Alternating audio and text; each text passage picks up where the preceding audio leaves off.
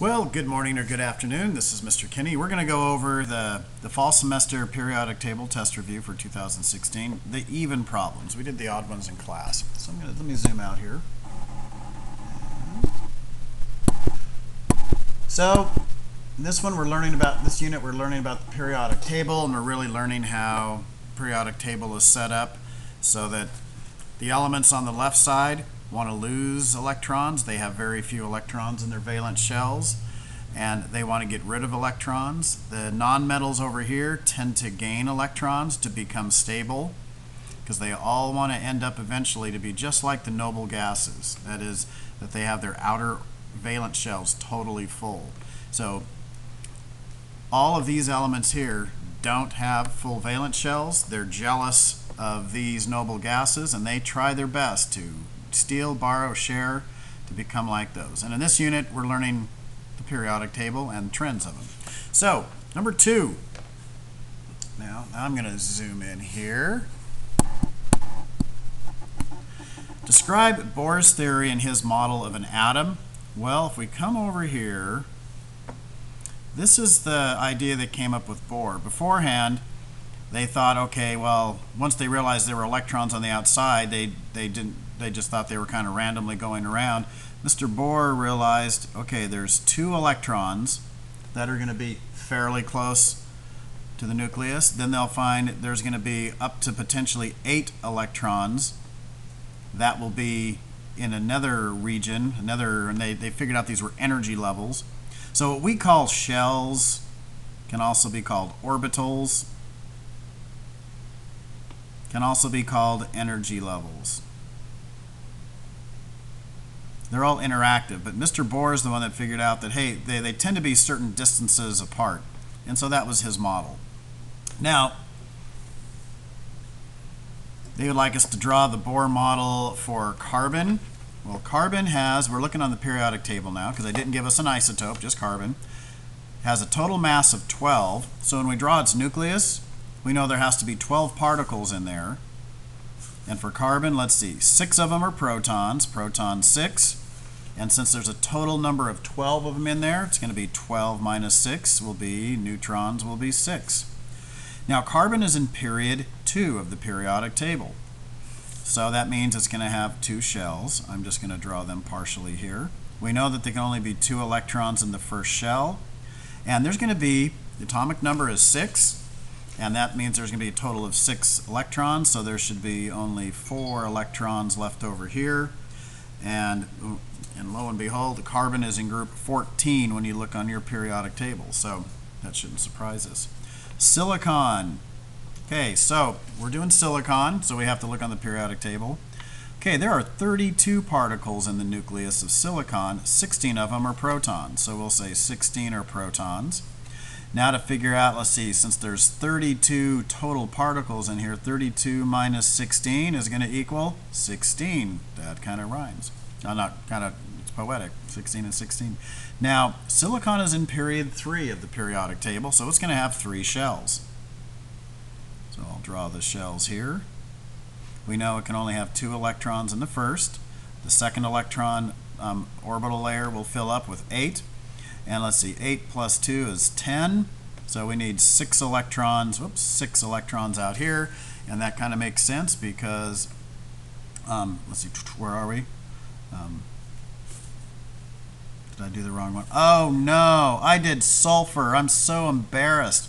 Okay, okay, I did sulfur here, okay? Dang it. Okay, you needed to do silicon. Oh, what a dork. Okay, so for silicon, sorry. Live here, you would have had 14 protons, and let's see, oh, I can't read it on that one.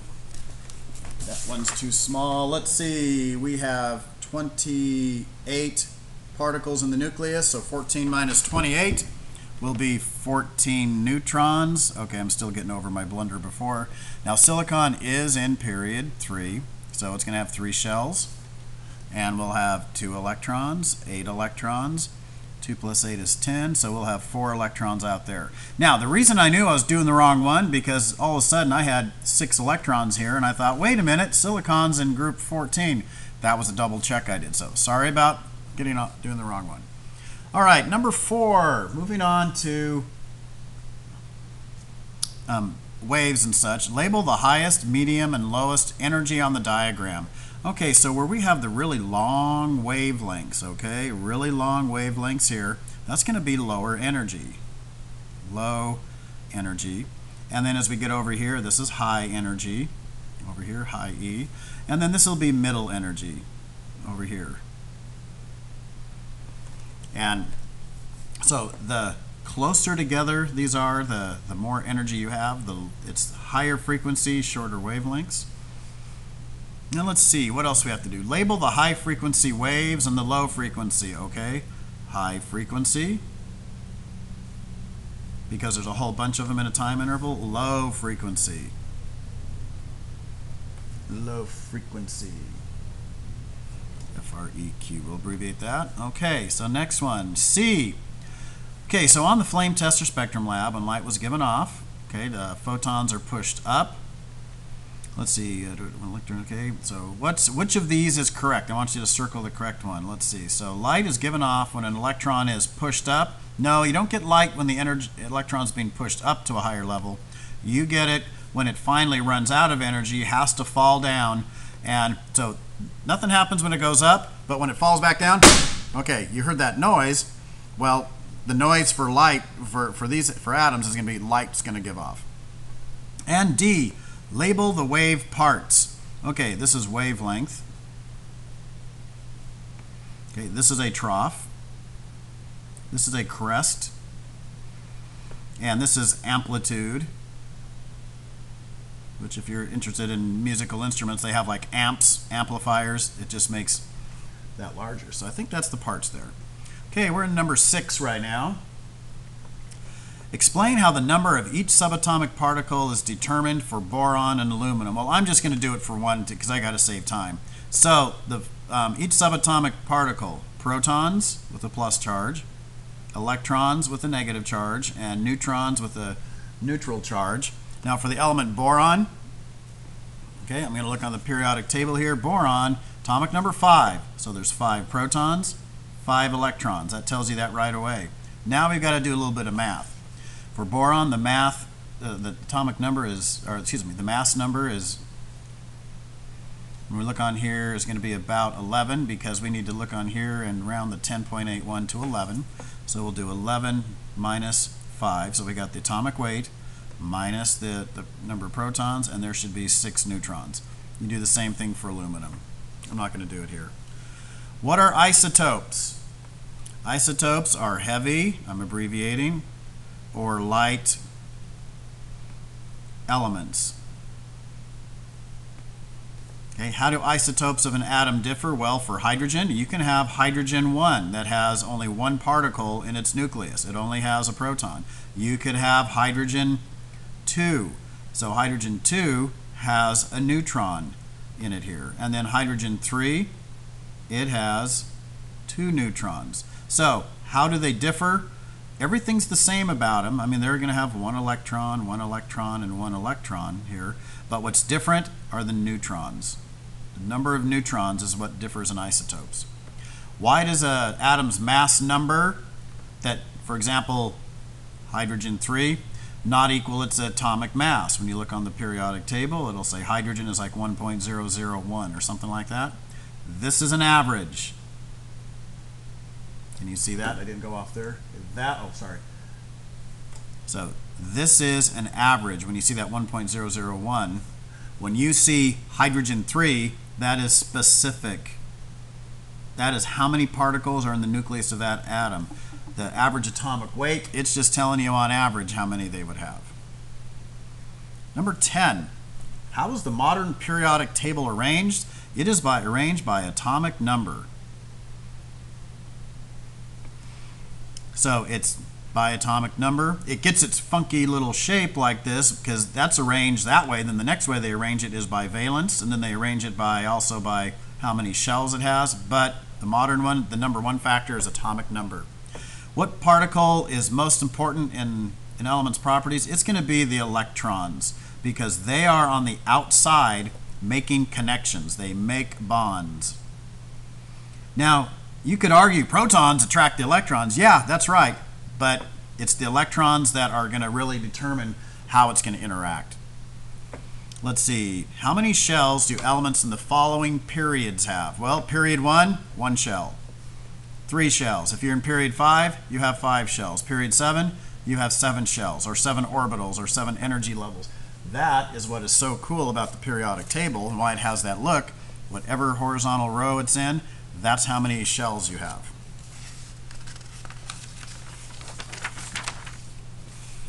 Okay, number 12. Where are the following groups of elements on the periodic table located? Well, you know what?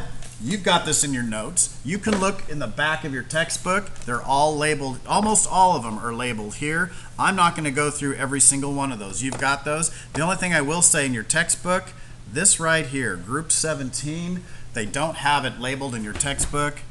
So let me come over here. Let me zoom out a little bit. So I will say these guys are the halogens. But you can look in your notes, you can look in the back of your textbook, because I'm not going to take time to go over that here. That's pretty straightforward. Number 14. Which group of elements has full valence shells? Okay, that's going to be group 18. Okay, the noble gases. Sometimes called the inert gases because they don't do anything. So that's going to be these guys right there. On that part. These are the noble gases, Ng. What group contains inert elements? The noble gases. What does inert mean? Stable. Does nothing. Okay, the noble gases do not need anything. They don't need any electrons, so they just mind their own business.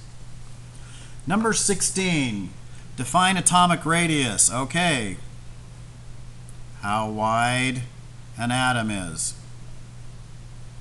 Okay, atomic radius. Okay, actually, all right, it's going to be how wide, you know, when you're looking at it, it's going to be actually this number there, halfway through there, from the center of the atom to the outside, but it gives us an indication of how wide the atom is.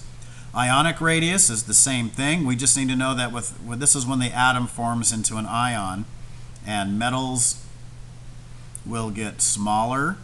Their ionic radius gets smaller. This is metal. And nonmetals, their radius will get actually larger. Nonmetals. Nonmetals. Okay. Okay, so ionic radius is just, sorry, it's going to be how wide the atom is once it's ionized. Electronegativity. Electronegativity is a measure of how much it attracts electrons. How much it attracts, it meaning an atom, attracts, electrons.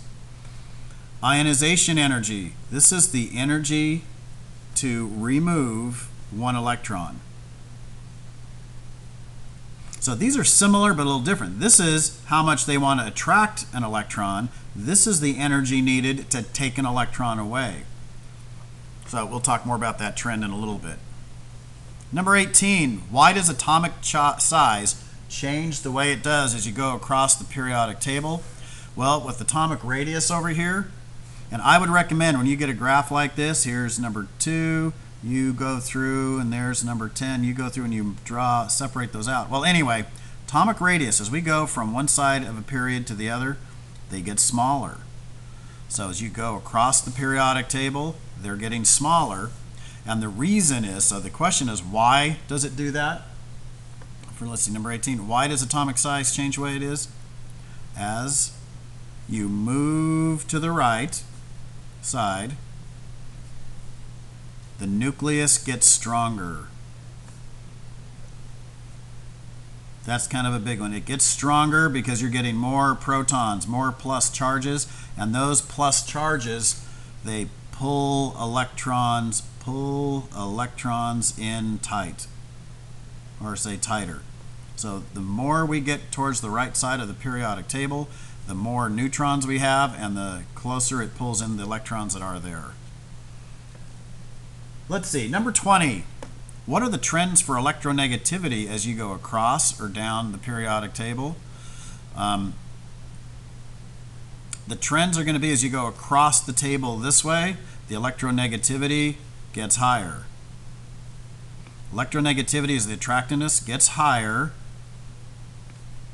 up to the halogens, group 17. Once you get to the halogens, let me zoom out, it drops to 0. So the halogen, after the halogen, so once you get up to the halogens, the electronegativity increases. Which element has the largest value? Fluorine has the highest electronegativity. Oh, as you go down the periodic table, so as you go down the periodic table, the electronegativity gets smaller. It decreases. You go down the table, En decreases also. Because the bigger the element is, the more shells they have, it needs electrons less. Okay, 22. What group are the peaks for electronegativity? Okay, here's electronegativity. They're the halogens, just as we talked about, halogens. What group are the lows? Okay, the lows down here are going to be the noble gases. I'm going to abbreviate it Ng. The noble gases are the lows down there. Number 24. What are the trends for ionization energy as you go across? Okay, it's as you go across the periodic table that way, ionization energy gets higher.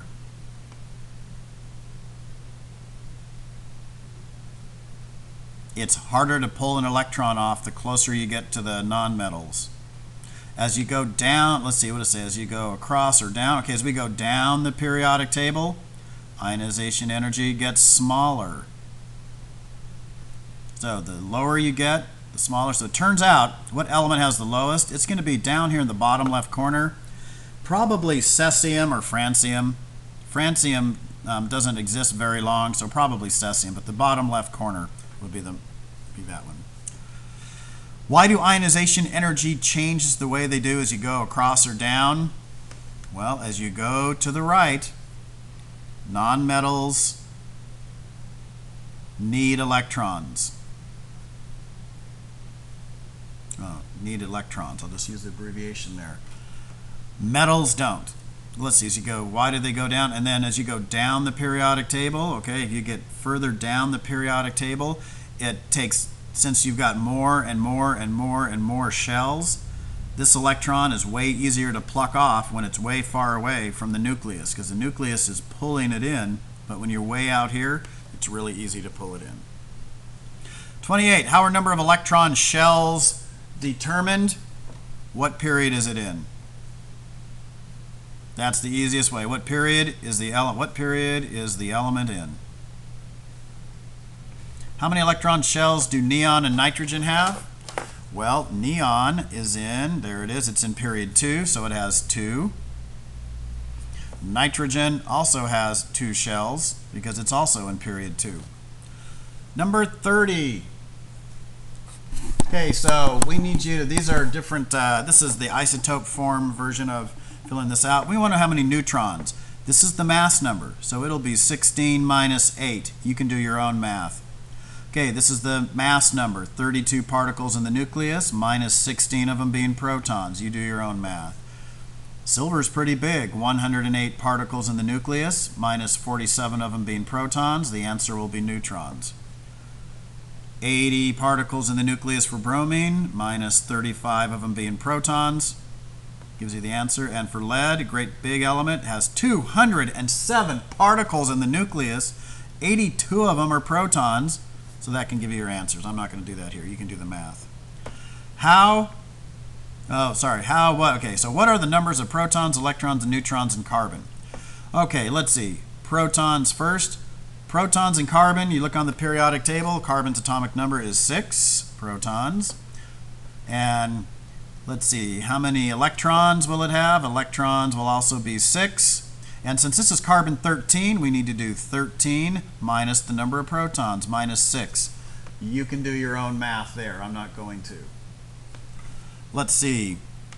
For fluorine, fluorine on the periodic table is atomic number 9, so protons will be 9, electrons will be 9, and since this is fluorine 20, there's 20 particles in the nucleus, we need to do 20 minus the number of protons. You can do the math. Beryllium 11, beryllium is atomic number 4, so protons are 4, electrons are 4, and neutrons will be 11 minus 4. You can do your own math there. On the back side, okay, I wanted you to label these. So the first one, this is atomic radius. As we go across a period, so we'll start at group 1 and end at group 18, what tends to happen with atomic radius is the atoms tend to get smaller. Okay, so if we were to draw this out here, we would say, okay, there's this size, and they get smaller, smaller, smallest. They get bigger as we go down, but as you go to the right, they get smaller. As you go down, they get bigger.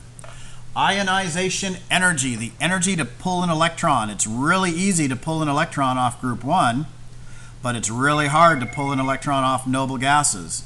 So the graph tends to be like this. It increases. So the highest one is going to be over here, a big giant ionization energy. As you go down, the ionization energy gets a little smaller. And the smallest ionization energy will be right down there, really tiny. Okay, and let's see, electronegativity. It's very similar to this one. Okay, these two are very similar. It's going to get higher as you go here. This is the ability to attract an electron until you get to group 17. Then it drops to 0 at group 18. This is group 17. So what happens is these are all 0, 0, 0, 0, 0, 0. All the noble gases, and then fluorine has the highest one right there. So if I'm going to draw this, I'm going to say it's really big, and when you get down to here, oh, I don't have my chart, it's something like, it's really small. So the numbers go down to like 0.5 or something like that. All right, thank you.